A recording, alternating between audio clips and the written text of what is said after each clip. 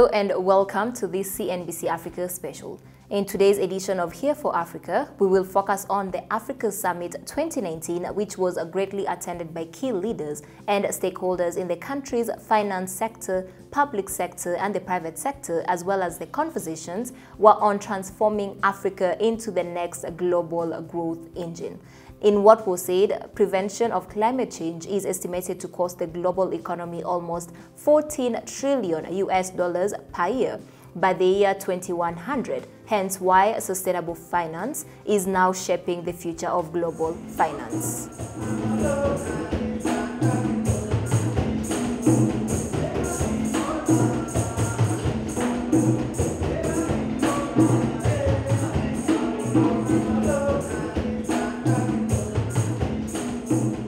Africa Summit 2019 was greatly attended by key leaders and stakeholders in the country's finance sector, public sector, and the private sector. The conversations were on transforming Africa into the next global growth engine. In what was said, prevention of climate change is estimated to cost the global economy almost $14 trillion per year by the year 2100. Hence, why sustainable finance is now shaping the future of global finance. I think the fact of the matter is, if you look at nominal terms, Africa contributes only 1%. Sub-Saharan Africa contributes only 1% to the global growth. If you look at purchasing power parity, it contributes 2%. Putting that into context, Asia contributes 63 to 64%. That's the dimension you've got to keep in mind. So that's a huge gap. That's a huge gap. Africa predominantly has been an exporter of commodities. Manufacturing has picked up, but it remains a pretty insignificant contributor to local economies. That's a fact. If you look at sub-Saharan Africa, the overall installed capacity of power, if you take a metric for infrastructure, is around 66,000 megawatts, and of which a quarter is non-functional. So we're talking about sustainable finance. We're talking about Africa. Why do we need to get it right? I think that's a very important question. Why do we need to get it right in Africa? If you start looking at just the surface area that you need to address from a global perspective, Africa accounts for the US, China, Europe, and India combined. So you're addressing a big part of the world. You're not addressing it in a small city-state from where I come, Singapore. You're addressing it for a large part of the world. You're addressing the issue for a continent which has the future or the prospect to become the breadbasket of the world. Earlier this year, in the city of Barbados, I launched globally the World Investment Report 2019. Now, this has two things that are important in the discussion of where Africa is going. Number one, globally, there is declining return on investment in manufacturing. If you even look at manufacturing enterprises, value is shifting from the actual process of making value to the services sector of manufacturing. Those the servicization of manufacturing, as it were. That is phenomenal because it means a global FDI, which has been very reluctant to go into vulnerable economies, is going to be even more hesitant with the declining returns on manufacturing as value added. While this has been happening, something else has been happening. The massive expansion of services sector, even services as a component of manufacture, is a major, major phenomenon. A second thing that's of significance to the development community is that globally, investment in greenfield projects has migrated massively to East Asia. Last year, $149 billion equivalent to 40% of global cross-border FDI, was in Eastern Asian economies. This has two components. One, the growing concentration of savings and investable capital in East Asia of global value chains happens outside Africa. And you are not going to grow manufacturing unless you start addressing how far downstream can we go in value addition, value creation, even cross-border investment in Africa. I think unless we can answer that question, our dream of transforming Africa and even converting our population into a dividend remains a political delusion. The continent is currently investing in infrastructure and other respective sectors in line with the country's development plans.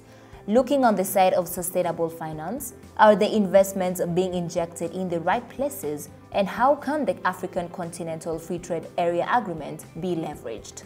In Africa, the two largest countries signed up to the CFTA on the last day in Niamey. But even worse, in Niamey we agreed that the worst you can do is stand still on tariffs, meaning that after Niamey, no African enterprise should pay higher taxes in moving goods to another African country. The process of integration requires that the language of national brands is compromised by the notion that while we can, in the short term, lose some jobs, even lose some market share, in the medium and long term, we have more gain by opening up to our neighbors. Secondly, Africa does not invest in its digital economy. I need African financial services to start looking at how do we cross the border of the unknown and invest in digital startups. As bankers, you look at what is your credit history, what is your capital stock. How do you ask those questions to a tech startup? Their main stock is in their heads, and their capital is in their laptop. How do they access credit in the normal way? Abnormal times require that financial markets also start doing abnormal things to finance the next drive of Africa's growth. I think there are different conversations. There are supply-side conversations. Supply-side means on the input side. What can we do to reduce the cost of capital? What can we do to increase the sources of capital? And today there were very interesting dialogue around the various sources of capital. How can we target diaspora funding a lot better? How can we make it cheaper for Africans outside Africa to transfer capital into this country? How can we encourage pension funds to invest in long-term infrastructure? How can we reduce the cost of funding by banks to the real economy? How can we increase access to capital for various sectors, whether it's agriculture or the digital space? I think those are critical discussions. And also discussions around how can we better match the skill set of our youth to the needs of the world, because they should be able to have opportunities all over the world. So there are discussions on the supply side. There are also discussions on the demand side around the value chains. How can we participate in more profitable value chains rather than being primary producers? How can we better tap the African market? So the discussions around the AfCFTA and the need for political will and private sector participation to make the FCFTA more viable. The African continent needs 2.5 trillion US dollars to be able to implement the Paris Climate Change Agreement. That is to put actions in place that can be able to ensure that Africa's climate resilience is enhanced. But at the same time, Africa also needs 1.2 trillion each and every year to implement the 17 Sustainable Development Goals. So the bigger question then becomes, with all these astronomical amounts of money, where will Africa get these, given that Africa, when it comes to its main source of revenue, which is tax collection, it's only collecting about 500 billion each and every year. That's roughly just about 12% of the amount that they collect. When it comes to ODA, the Overseas Development Assistance, Africa can only benefit up to about 40 billion.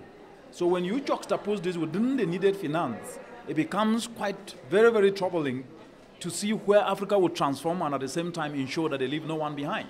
There has been fear on the impact that the fluctuating oil prices has on the global economy and if sub-Saharan Africa will be dramatically affected. During the Africa Summit, an analysis was shared on this. Oil prices. Here in Kenya, that is always a big driver of potential risks. We are in something of a sweet spot right now. We see the Goldilocks effect on oil prices. If you look at our oil price forecasts, we're looking at a situation which isn't too hot, nor is it too cold. We see oil prices being supported and sustained at a relatively high level compared to what we'd seen certainly in 2015, 2016, ultimately thinking that there are still upside pressures. Now, because markets are so fixated with the day-to-day headlines at this point, everyone is concerned about the escalation in the global trade war. Everyone is concerned that every time there's an adverse headline, what we tend to see is risk aversion taking hold. And because of positioning in the oil market, oil prices are also impacted. But if we were to step away from this, there is a medium to long-term story that is more constructive for oil prices. First of all, as much as there has been increased supply from the US and shale production is still something to contend with, if we look at the amount of supply that has been taken out from the likes of Venezuela and Iran, actually that pretty much balances a lot of the rise in US production. Recently, there was a change to the Saudi energy minister.